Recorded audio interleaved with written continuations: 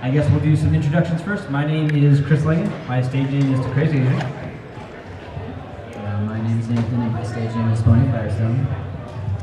I'm Josh Levitch. My stage name is LunaJax. I'm Jaden Raider, but my stage name is Axel, 2 dots, or Glitchbone. It doesn't really care. And my stage name is Jupiter Maroon, and I'm not telling you my real name.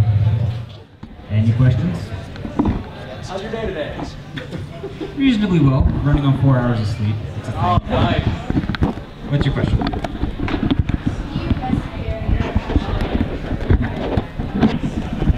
What impression? Also, no, it's a musician's panel. Sorry, I'm boring. I apologize. How do you mean? Very carefully. I guess if there's no questions yet, we'll just go through and talk about experience and stuff. I don't produce music yet, but I've been DJing for 3 or so years.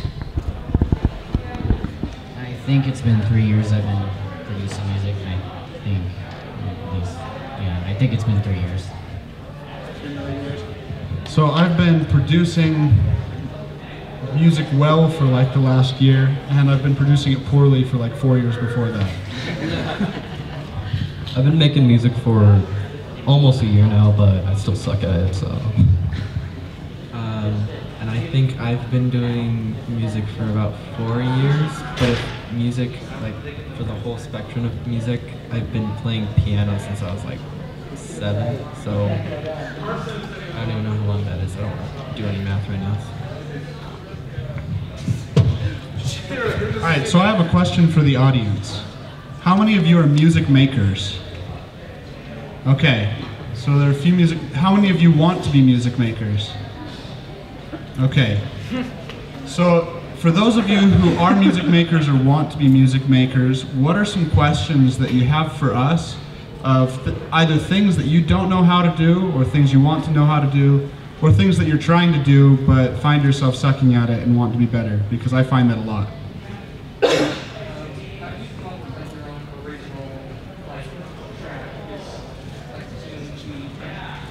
So, lyrics, music, or what specifically?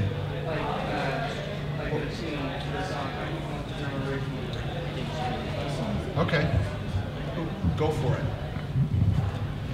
So there's tons of different ways you can approach it. Like, depending on the person, you kind of come up with your own theory of how making music works. For me, I usually I start on the piano, and I try to work up some chords that sound good and that kind of sound original. So you do that, and then you can start getting into sound design, which is the actual sound. You know, besides the piano, you know, like a synthesizer or whatever. You kind of go there after you created the whole tune, or at least that's what I do. And then after that, I start making the structure of the song, like how the song works. You know, the intro, and then the verse, then the chorus, or drop, or whatever.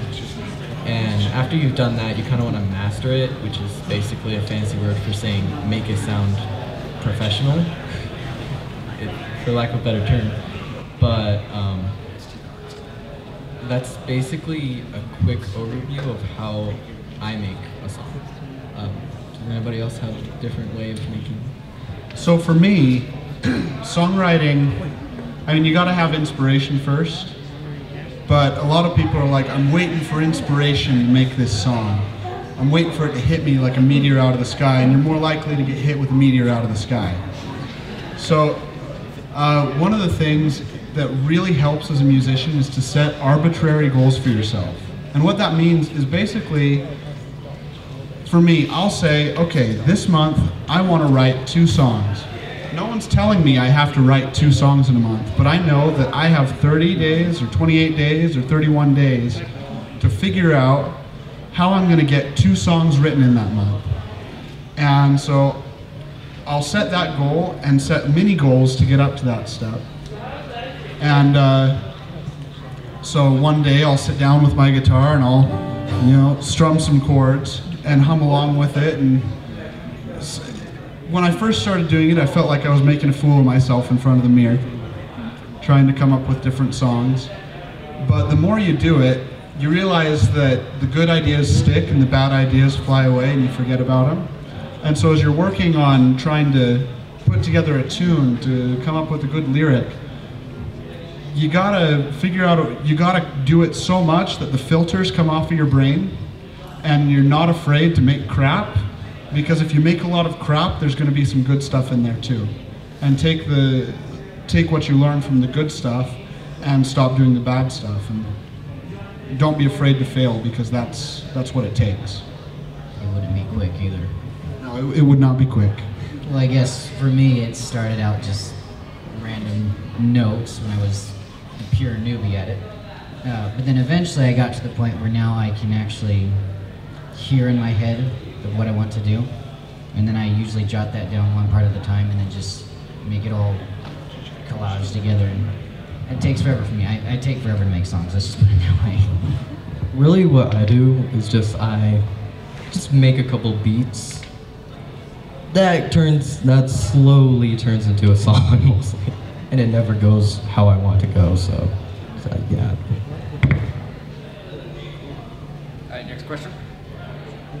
So when I make music, at the very end, when I finally finish making it, I always feel like there's something more I could have added to it. Is that usual thing? Yeah. Oh yeah. Definitely. Especially if you go back to a few years and like, I made this, I could have done so much more. As an artist, which everyone is an artist in their own right, you find that you are never done with your art. And knowing when to say, okay, I've gone far enough, and otherwise I'm going to be wasting my time if I go further, that is a hard thing to learn. And so it's okay to go back and tweak things, months later or afterward, but if you get stuck on the same song, or if you never finish a song, or if you never finish an art piece, then you're going to get stuck where you are. It's really important to do something, and if you're spending too much time on it, finish it. Tie off the loose ends, and either put it out there or put it in a drawer and move on, because that's what helps the most. I do have a question with vocals. When producing music and using your own vocals, what types of, how do you know when you're on the right key signature, and, well, just the basics of making sure your voice actually fits with the song? Is there any recommendation or tips? Well, at least what comes to mind is, I'm trying to think of the right word to say. I'm trying to think of the right word to... Okay, so I'm very much a vocal guy. All my songs have words. And that's an excellent question, because some people write songs that are too high for them to sing, or if they're writing for someone else, say they're collaborating, it's really easy to write something that doesn't fit somebody's voice. And so when you're writing a song and you're coming up with a melody, if it starts feeling strained and it starts feeling hard, change the key. I mean, if you're a guitar guy like me, a capo is a really easy way to change your key, or if you're on the piano, I mean, if you're playing in a C, try playing it in a G instead. And I mean, drastic changes, and then work your way to a zone that feels comfortable and sounds good. So I mean, do recordings of yourself while you're doing this that aren't necessarily for anybody else, but are just for you, so you can hear what sounds, oh, my voice sounds better here than it sounds over there. That would be my answer to how do you write for your own vocal range. Yeah, that's better than that.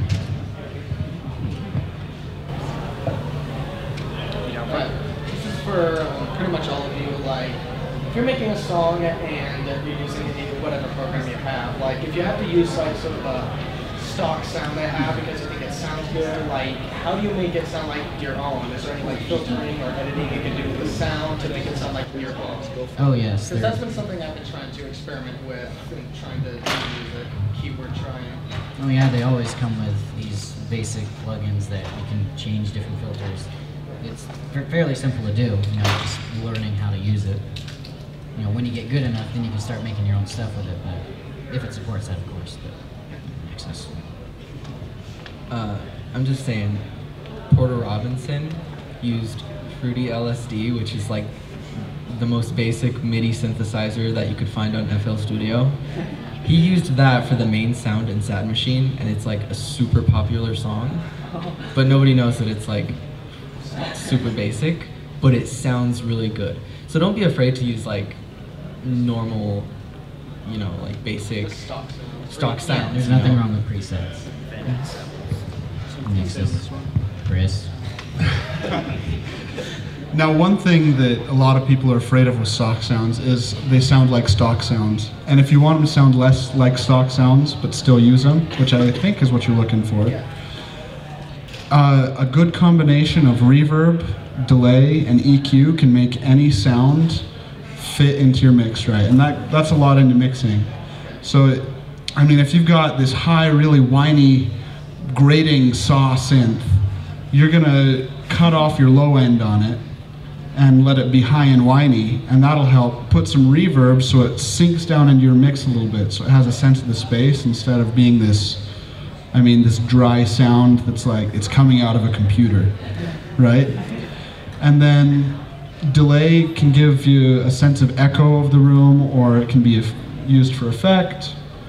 And panning, where you put it in your mix in relation to the other things, really plays a big part in it. Yeah. So anytime you're adding any sound, be it stock or an expensive sound library, you definitely want to make sure you're playing with the reverb, the EQ, delay, panning, everything.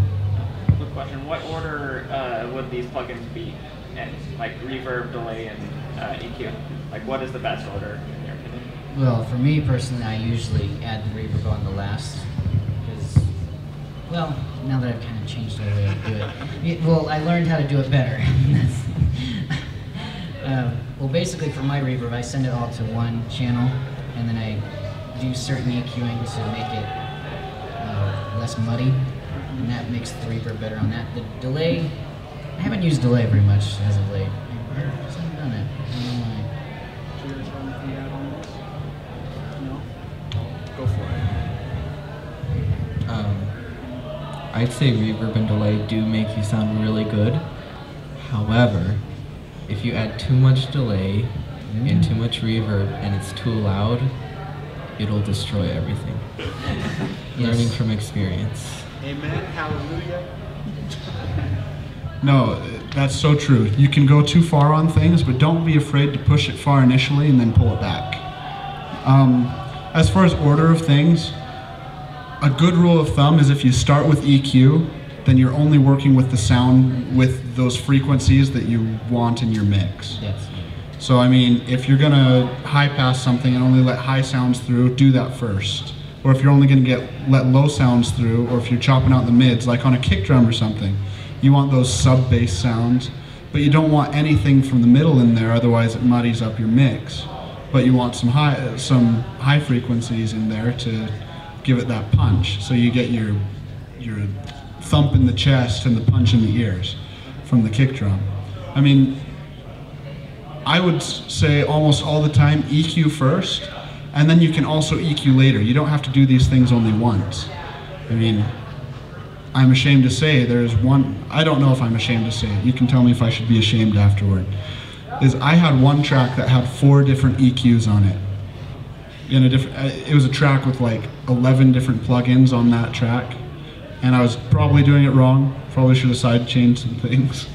Well, I think it would depend with the EQ on each different channel.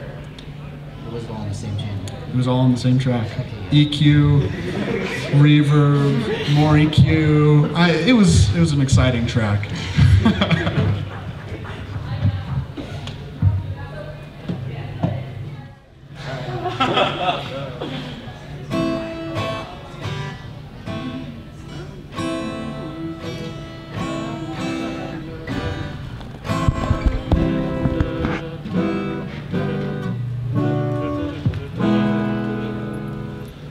I'm not a fan of puppeteers, but I'm not in fear. Something else is pulling at the strings. Something terrible is going down. Entire town wreaking anarchy and all it brings. I can't sit idly, no, I can't move at all.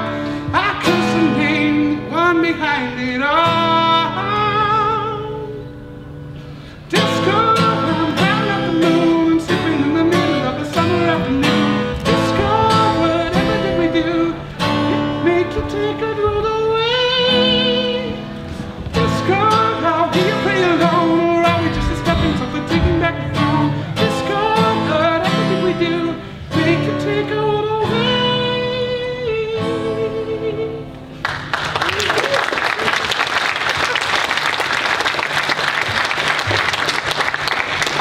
So I think it's very clear who has the most talent that's sitting up here right now. Different talent. He's playing a guitar right now. Where's your instrument? Well, I'm sorry I can't bring a drum set. I can't you. No one said no. Where's your That one. Well, there's the problem. Okay. So that was fun. I'm just gonna noodle. You guys can ask questions. Yes, questions. Yes. Questions. For the panel, what's been one of the greatest challenges you faced while doing your musical works, and how have you overcome it? Mr. Stromberger, I don't know where he is right now. Are you meaning like what we've encountered that's really hard? Yeah, like just in your musical Biggest career. challenge in our career, go. And how have you overcome it? Teasing the fans. Well, I guess overcoming my quality of my music is my OCD about it. Because I spend forever on these tracks. No. Alright, I'll go. What? I'll go. Okay. So the hardest thing for me initially, or has been, there are a lot of different things. Music has always been kind of a therapeutic thing for me. And I think the hard thing for me is when I start writing music and it's for somebody else and not for me. Because you can hear it in those songs. I like to come from a place of authenticity with my music and mean what I'm singing and what I write. And there have been a couple different times when I've fallen into a rut where it's like, I'm making music for the subscribers or for the likes or for the SoundCloud hearts or whatever it may be. And I think I am the happiest when I make music for me about things that I care about. And I have the most success when I make songs about things that I care about, because it comes from a place here and people can hear that, as opposed to a place of greed. And so that's the biggest struggle for me, is reminding myself not to be greedy and to be authentic. Now, since I don't actually produce music, mine's not as complicated as their problems are. My biggest problem is saying, all right, I'm done looking for new music for this set. I'm gonna sit down and I'm gonna put something together. And then I have to avoid taking all of this music and just throwing it into a pile. I have to sit down and think, all right, this song's a good intro, this song builds from that, this song builds from that. This song's really good, it's loud, it bangs, it's a good middle bit, and then sit down and actually construct it. That's probably my biggest challenge.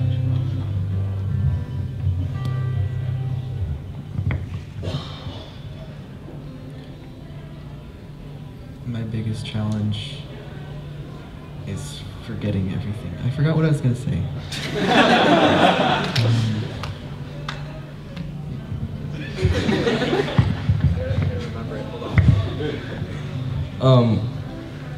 I haven't been in the music producing business long enough to have a hard problem. The hardest thing I had to overcome was making a song for a collaboration album. I didn't make it. That's about it. Okay, I remembered it, so thank you. Okay, so the hardest thing for me when I started making music was that I was comparing myself to big names. I'm gonna sound really naive, because I was naive when I was 11 or something, but when I saw Skrillex on YouTube, I instantly thought I want to be Skrillex, which is a horrible thing to do. So, yeah, at the beginning, that was my mentality. But when I started to actually make music, I found that I could make music that sounded good to me. Because when I tried to make music, I would always be like, does this sound like Skrillex? Again, don't do that.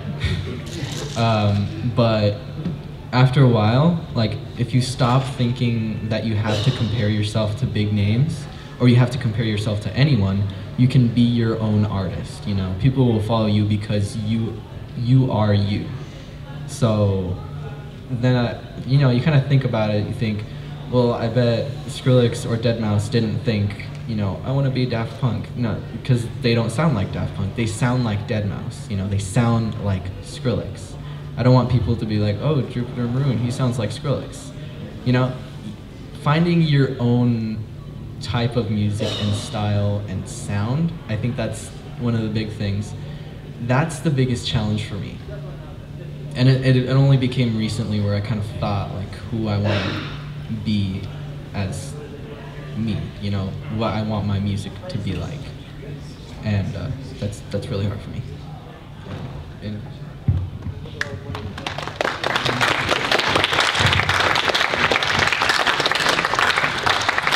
I didn't think that was inspirational at all. But okay. What you said really hits home with me. Like, sometimes we strive so much to be like our idols, you know, or try and be like someone else. And finding that internal motivation, being okay with what we're doing is really what it's all about. On a same note, though, I would caution against striving for too much uniqueness. I mean, it's okay to do something that somebody's done before. If it's been done well, then do it. I saw hands. Well, okay, so if I want to make a career out of music, what would be the best way to make a living? Because right now I work at a Taco Bell KFC, in which I'm a vegetarian. But I want to someday know that I can, that I can actually get enough money to live on my own and be able to do what I want to do and, well, kind of just live happily, I guess.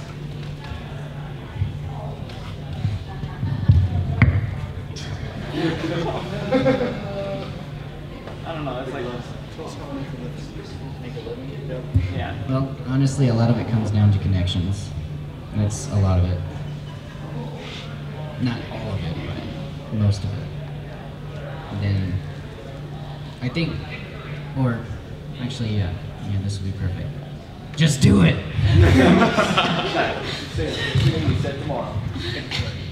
Okay.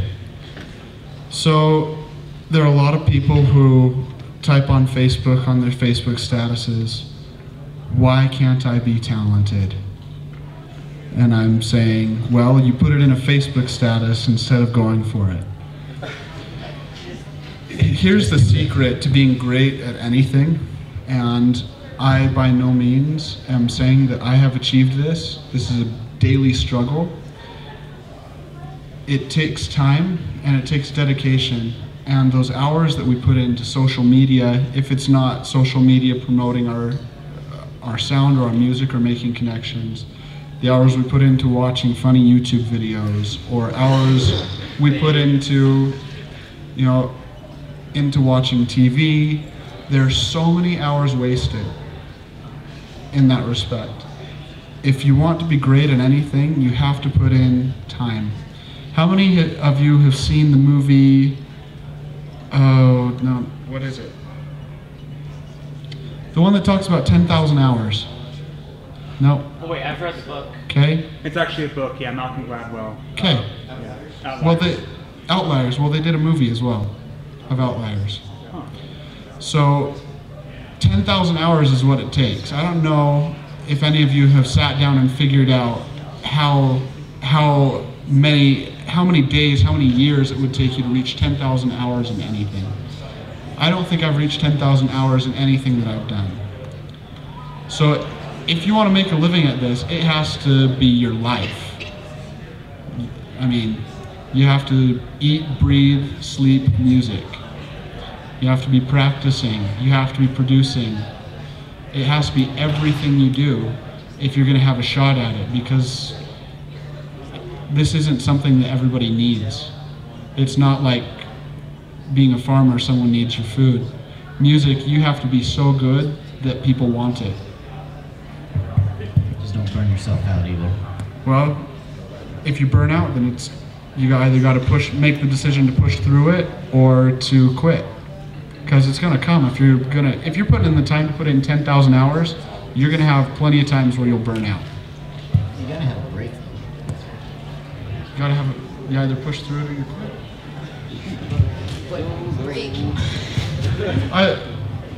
It's okay to watch an occasional Netflix video, but I mean, you binge a whole series, that's different than a break. I'm guilty. So what exactly is burning out? Is it like media doesn't like you to burn out, or you just burn out of inspiration? Go for it. Yeah, the second where you get so burnt out where it's like, I don't really work on this anymore, I just want to like do something else. That's kind of like the burnout feeling. It stops being fun. Yeah, exactly. And that can happen. But you can also bring the fun back into it. I mean, sometimes it stops being fun, but you got to push through anyway. The way you bring fun back into it is you try something new.